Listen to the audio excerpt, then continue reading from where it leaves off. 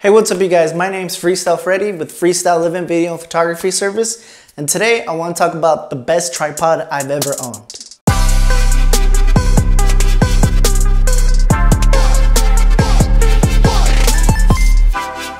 Alright, so to get started, this is the tripod. It's nothing fancy, but honestly, the lightweight of it is what makes it a perfect tripod.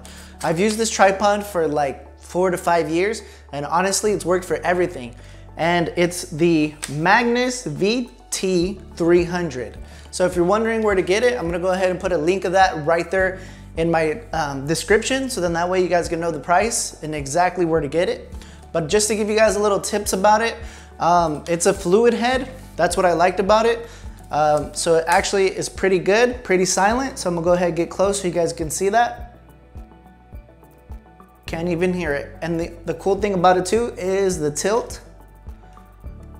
And this thing is perfect for video. Well, I wouldn't say photos. Unless you're trying to find a tripod for photos, this is great for photos too. The cool thing is it comes with this plate here, and you can put this on the bottom of your camera, and you just attach it right there on the top, just like this. And then snaps right in, boom. And you're all ready to go. So that's one of my favorite features. The cool thing is it actually goes pretty far. So this is the first section of the legs, right? There it is. But it actually has a second section, just like that. And it has, so this is how high it is when I put it up on those two legs. And the good thing is, as you can see, the height is already here, level to my neck. But the one thing is, sometimes I'm always interviewing really tall clients, and I need that extra space to go a little bit higher. So all you have to do is you twist this knob right here and you crank it up. And as you can see, that even goes a little higher than me. So I'm 5'6", so this thing's probably like at 5'7", 5'8", I'm not sure. But even then, if you needed a little bit more tallness, all I do is instead of having these legs all the way open, I just kind of close them a little bit more, and I have it just like that. I actually had them closed right now when I was showing you, so that's why it looks so tall already, but actually with them all the way open, it brings it down to this level here. So that's all the way open, and back again, this is all the way kind of tight closed, but still standing. And the good thing is, it has a little lock right here in the midway, so actually these legs won't move if you have it locked in place. So just go ahead and twist that piece, see, and the legs are locked. But if you unlock it, opens them up again, and you could always lock it. Yep, so I think this tripod runs about $70 to $80, and it's totally worth it. I've had other tripods and they were just way too heavy, and some of them were really a lot lighter than this one.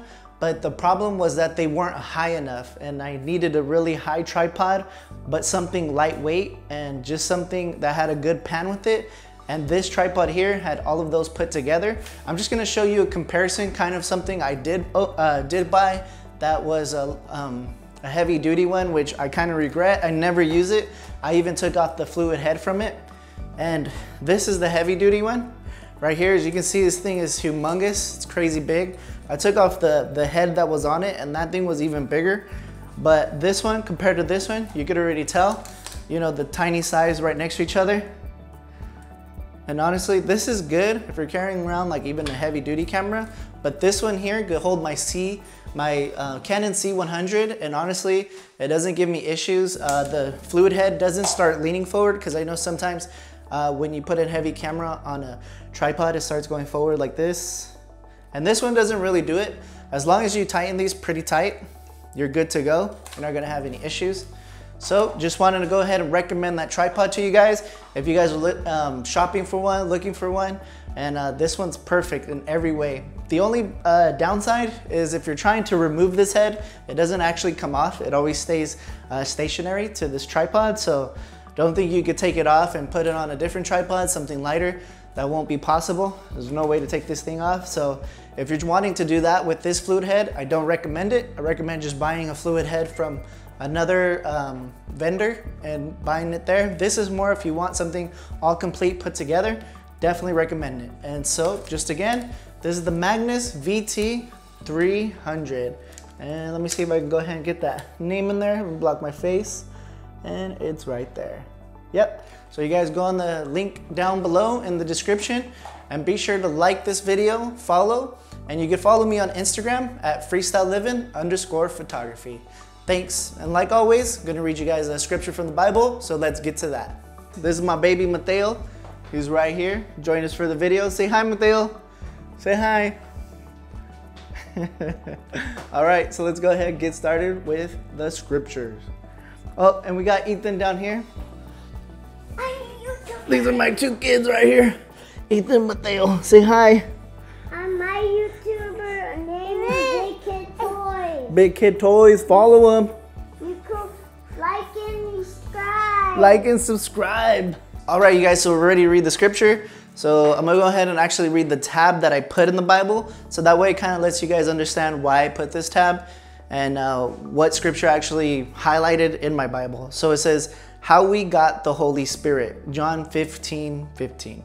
But it's actually John chapter 14, verse 15. So it says right here, Jesus promises the Holy Spirit.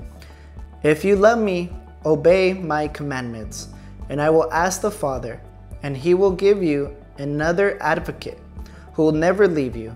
He is the Holy Spirit, who leads into all truth. The world cannot receive him because it isn't looking for him and doesn't recognize him. But you know him because he lives with you now and later will be in you. No, I will not abandon you as orphans. I will come to you. Soon the world will no longer see me, but you will see me. Since I live, you also will live. When I am raised to life again, you will know that I am in my Father, and you are in me, and I am in you. Those who accept my commandments and obey them are the ones who love me.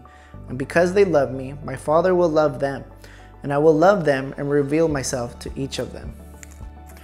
Yeah, so basically, you know, Jesus is promising the Holy Spirit, and right in the scripture that's actually saying that is, it says, and I will ask the Father, and he will give you another advocate who will never leave you. He is the Holy Spirit who leads into all truth.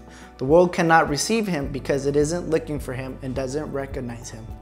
So I highlighted that scripture because it says how we got the Holy Spirit, because Jesus promised it to us. So now we have it.